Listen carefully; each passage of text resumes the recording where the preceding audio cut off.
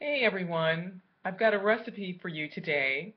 It's a Kione Chamberlain with the Living Connection, and winter is upon us. We've finally had our first real snow here in the New York City area, and who doesn't like a cup of hot cocoa?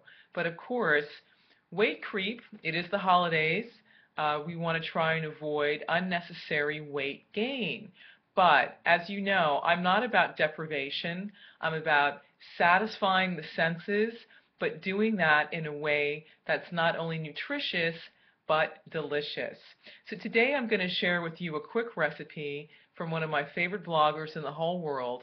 Her name is Diana Yin, and this is a recipe that I came across a couple of years ago, and it's my annual tradition to share it with you because weight creep and weight gain is always an issue at this time of year.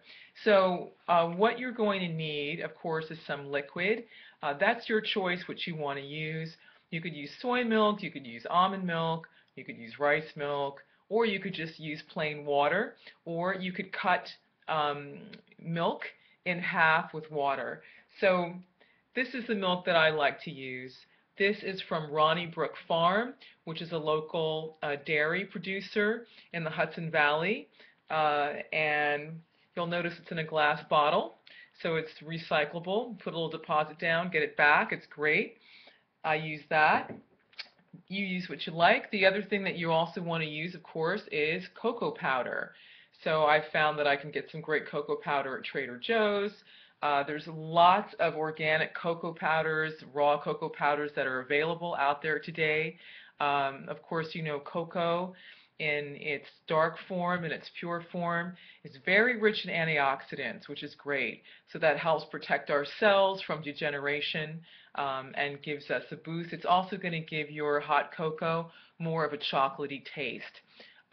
The other thing that you're going to need is just a little bit of sugar. Um, you can use, Diana suggested using 4 teaspoons of sugar, of cane sugar. Now there are a lot of organic cane sugars out on the market today. Demerara sugar, brown sugar. You could use stevia. You could use agave. Um, so the recipe quite simply is 3 cups of liquid. Again, water, milk, your choice, a combination thereof, or another substitute. And you want to use 2 to 3 teaspoons of your cocoa powder. You want to use 4 teaspoons of some kind of a sugar product.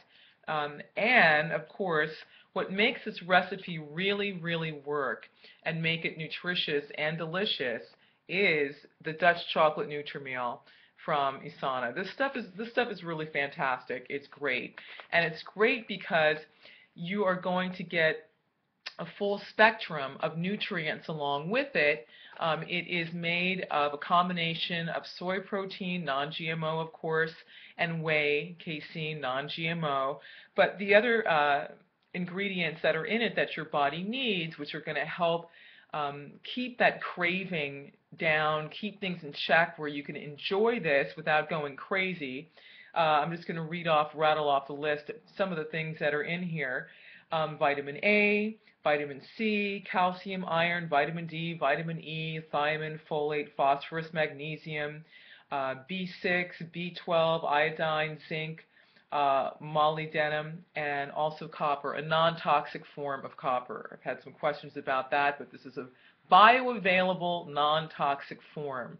Uh, um, Also, it's going to provide you um,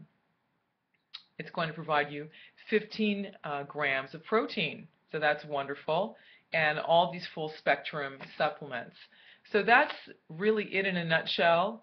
Stay warm, stay healthy, don't deprive yourself, get the deliciousness, and just make healthy adjustments. See you next time. I'm going to go back to my hot chocolate now. Mmm.